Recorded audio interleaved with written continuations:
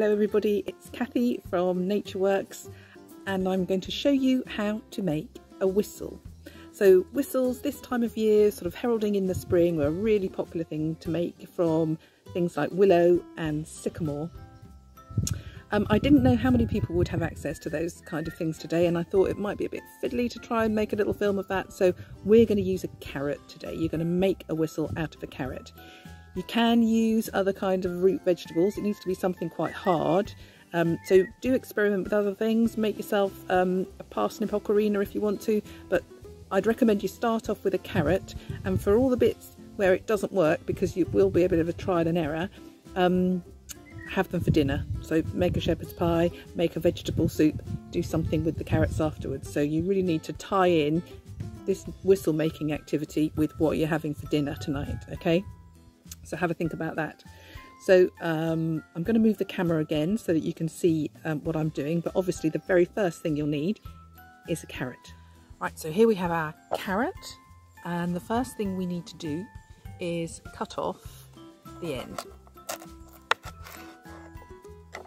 so that we've got a nice flat end there.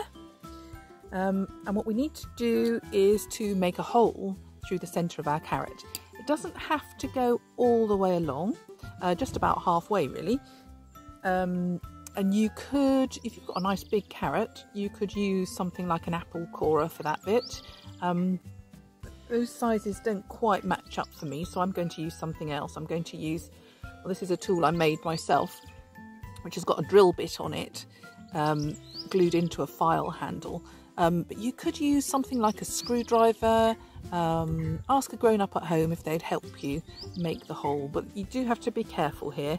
What we don't want is any sharp tools going through anybody's hands or legs, so you hold it horizontally. I'm just going to move that out of the way, and you'll find that the centre of the carrot is a lot softer than the outside, so it goes through fairly easily. So there we are. I've got my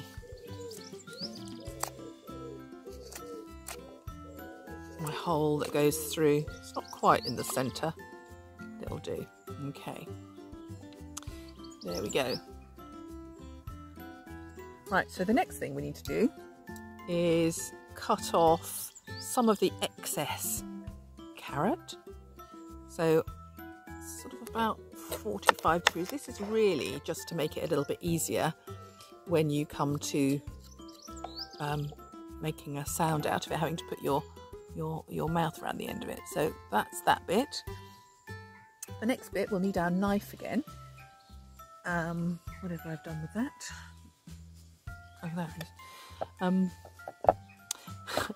is. So we need to cut a wedge out of here. We're going to do this a little bit at a time so that we don't cut too far. So we start off by cutting 90 degrees to the board to start with, and then tip up your carrot to cut out the little wedge shape. So do it a bit at a time so you don't cut off too much, and we need to stop cutting as soon as we can see that hole that we cut through the centre. So I haven't, oh, I can just about see it now.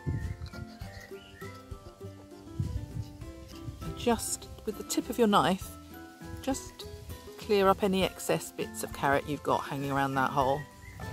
Okay. Right, okay, it's already sounding pretty good. So that's the shape that we've got of our carrot now.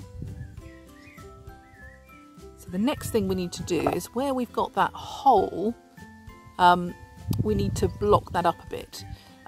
And what we need to do is make a thripple. So that's a little bit of hard carrot that we're going to cut. It's going to fit into the end. Let's see. The idea, it's not got to block up the whole thing. What we want is a flat surface for the air to move along the top. So we're blocking up probably about half of that hole that we've made. sometimes getting this bit right can take a little while. So you'll need to be patient.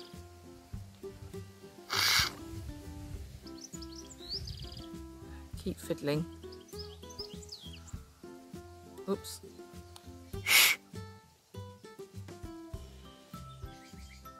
And hopefully you'll be able to make a whistle which has a sound coming out of it. Now, I had an idea that wouldn't work first time round, so I made one a little bit earlier, and they're really loud. So have a go, experiment. Don't forget, any that don't work can go in the pot for dinner. Okay, good luck.